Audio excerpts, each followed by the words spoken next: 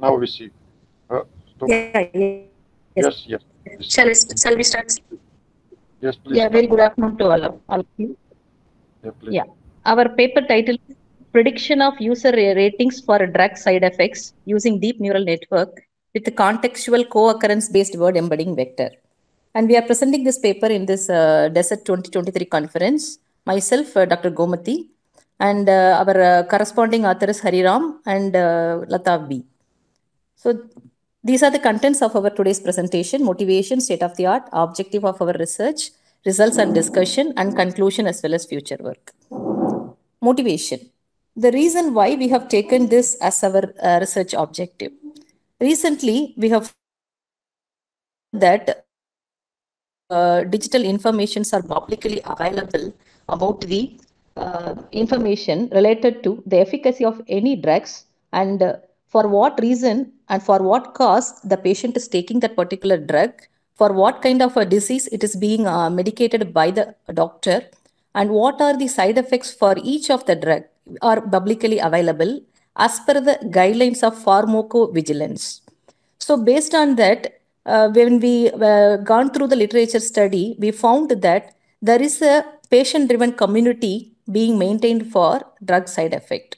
It means the patients are having the very good knowledge about the causes and side effects of the drug. We would like to quote some of the popular websites like druglib.com and drugs.com. These websites are providing the user reviews on dosage level, severity level of the consumers, and the patient's body conditions. They have an open review format where the patients can popularly provide their feedback about their side effects on the particular whenever they take a drug, they can provide their side effect, what they suffered by that particular drug. And this is coming under the subdomain of adverse drug reaction. It means when a drug is being medicated for a patient, based on their level and based on their body immunity and their other chronic diseases, there are certain adverse drug reactions, and they may harm for the particular patient. So there are a lot of associated alternative medicines are being prescribed by the doctors. So our work is majorly focusing on user rating prediction based on the drug side effect as a text analytics. And when we verified with the literature what are the previous works are being carried out in this particular similar study, we found that there are 5 stages of, 5 hierarchy of works were being addressed. One, the very first and conventional was machine learning based approaches. They were used the support vector machine, conditional random field, Bayesian logical regression, as well as naive Bayes classifier and probabilistic neural network for doing this user rating prediction. And also in deep learning approaches, they have tried with recurrent neural network, long short-term machine, bidirectional long short-term machine, long short-term memory, gated recurrent unit, bidirectional gated recurrent unit, and variational autoencoder for predicting the user rating. And here the input are the drug side effect reviews as a textual passage. And in the textual passage, we were found that the patients were giving about their impact when they were in taking that medication, what was their symptoms in terms of headache, severity, dizziness, something like that. Whatever their internal suffering as well as external suffering, they were being written as a user review. That was the input for this particular work. And even over a period of time, they were much concentrated on the language transformer. As it was user defined, there were a variant of data set for the same disease, for the same drug also. Every patient have given different reviews. So they started working on language transformer model called as BERT model, where it is working on the bidirectional relationship between the language in terms of their word vocabulary.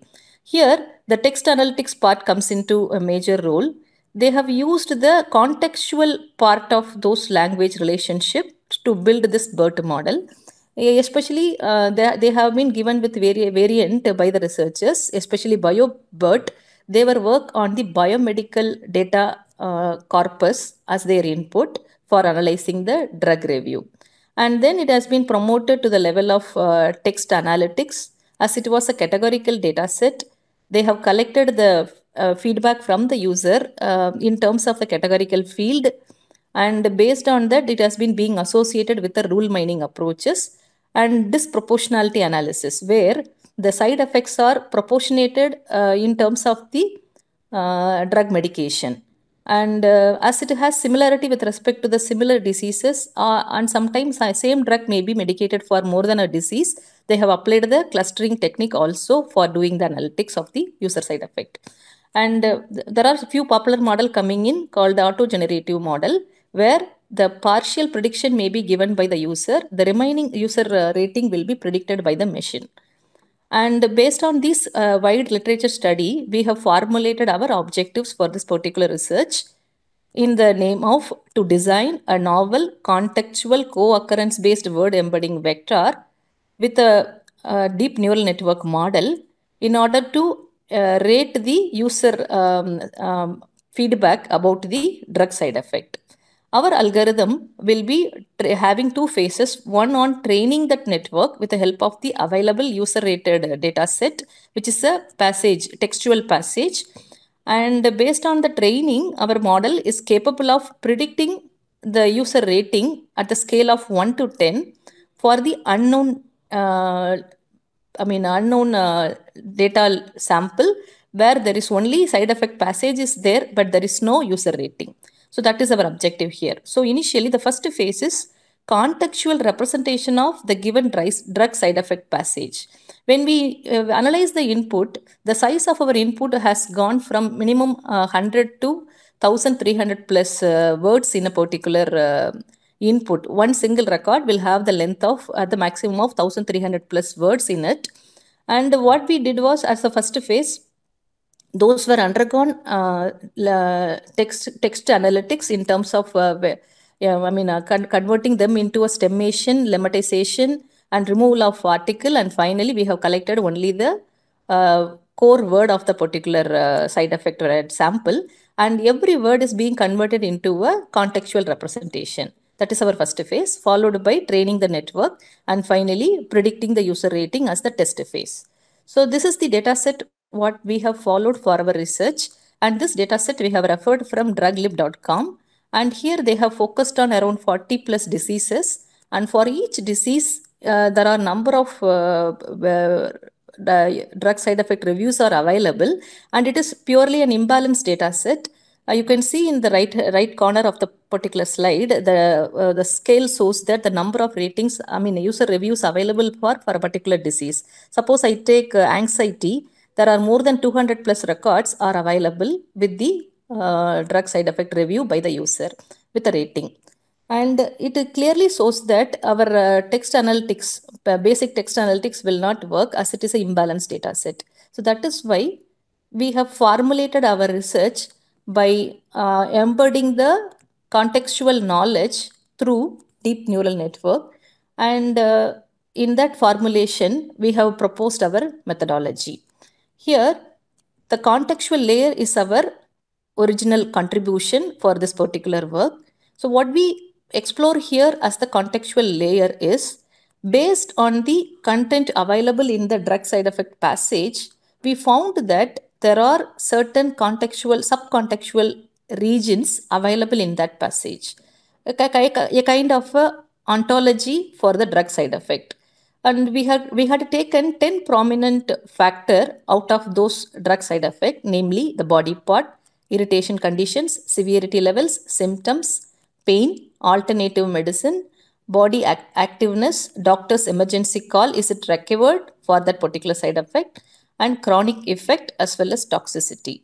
So out of these 10, the doctor's emergency call was much quoted for the ADHD patients.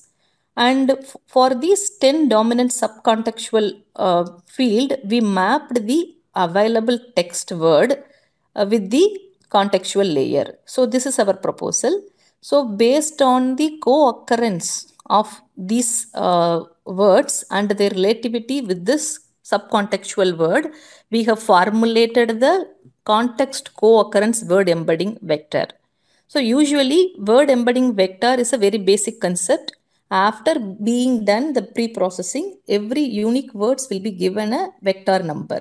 But here, and they will be embedded into a word embedding vector where the sentence will be converted into a number of a sequence of word unique index number. But here we have expanded that with the help of a contextual co-occurrence. So for every word embedding vector, there is a 10-dimensional feature vector, and that vector will give the mapping with respect to the corresponding subcontextual label. If it is not related, the range will be in negative. If it is highly correlated, the range will be in positive. So based on the data distribution sample, we were able to identify the correlation coefficients in the range of -1 to +1. So based on that, we were able to bring for every word a co-occurrence vector based contextual representation.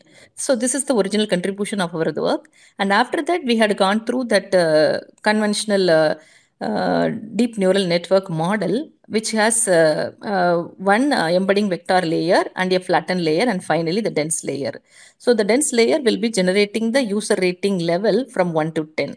And we have trained our model with 1200 user ratings, and we have validated with the 344 user rating. And during testing, we have used 1054 sample.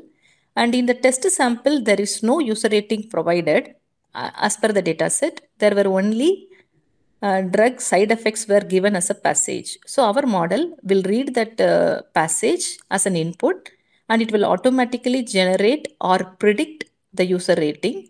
So thereby we could able to meet our objective. So when we did that experiment with that available data sets and the prescription, whatever we have mentioned, we were found the results as we have mentioned here. And the first two columns are the existing work done by the existing research on the same data set. And the last four columns are our contribution.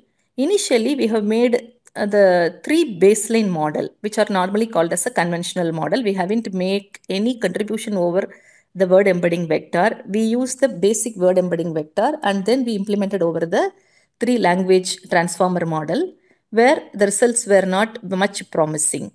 Whereas when we changed that into a contextual co-occurrence vector embedding, by enhancing the conventional word embedding vector layer, we were able to find quite promising improvement in the training as well as the validation accuracy.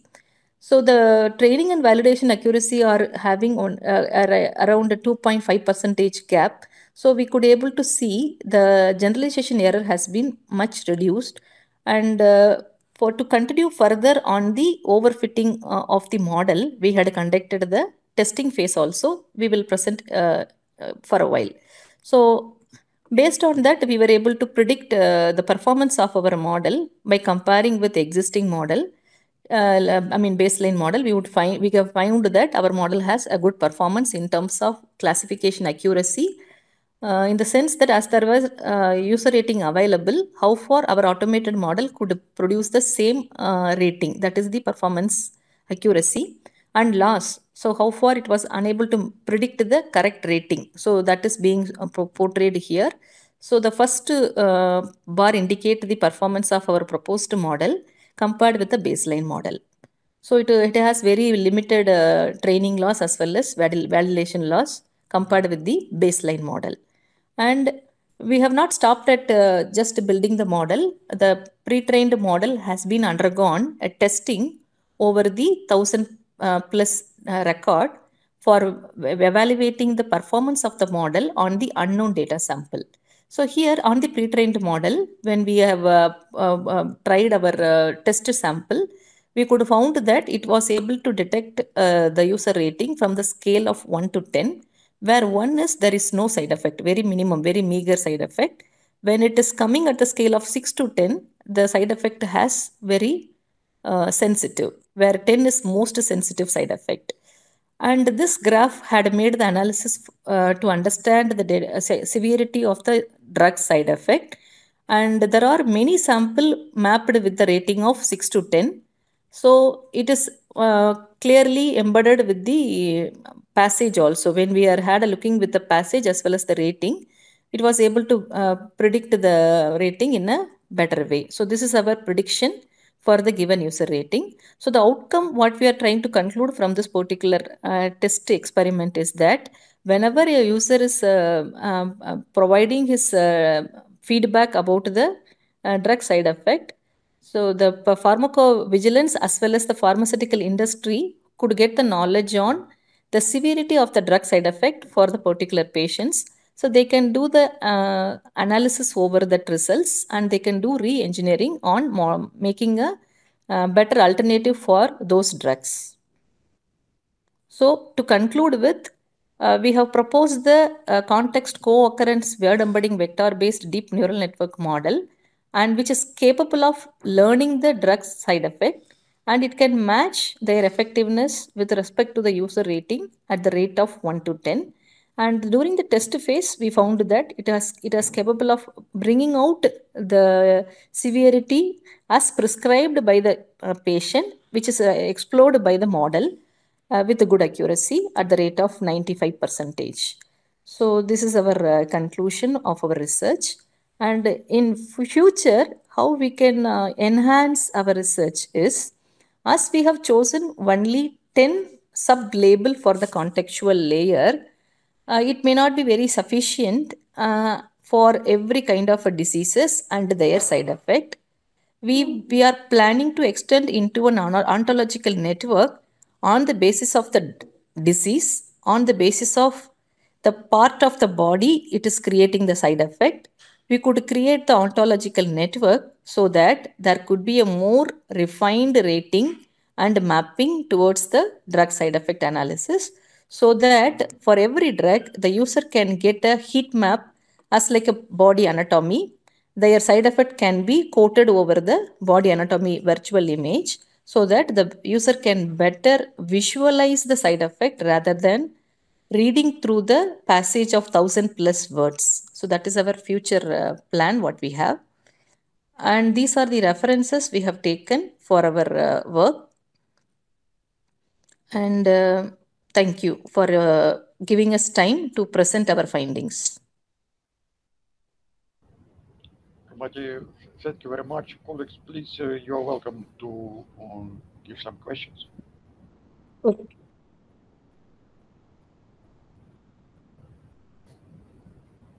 Are there some questions? Please, you're welcome.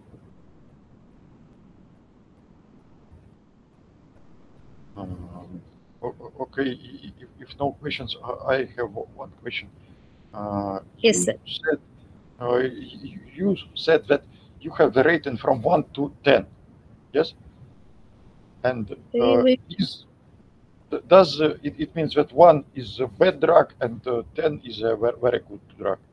Yes, sir. Yes, sir. And you considered probably different drugs. And what is the distribution? May I get the question correctly? What was our? What is the distribution of ratings? Operation?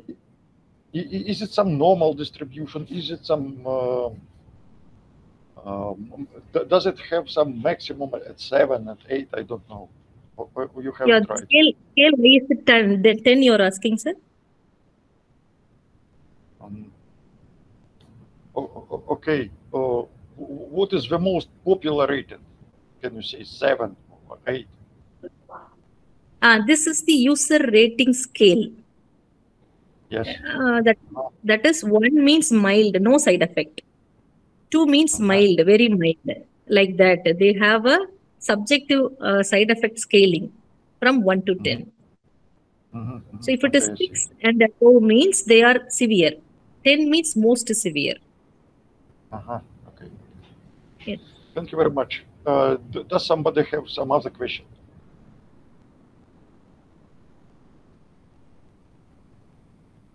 Okay, I do not see. I would like to ask people present at this session to be more active. Okay, so please take away your presentation and let us come to the next presentation. And, thank you so much. Thank you for the opportunity. Thank you. And the next presentation it will be my presentation, and let me put it to the screen.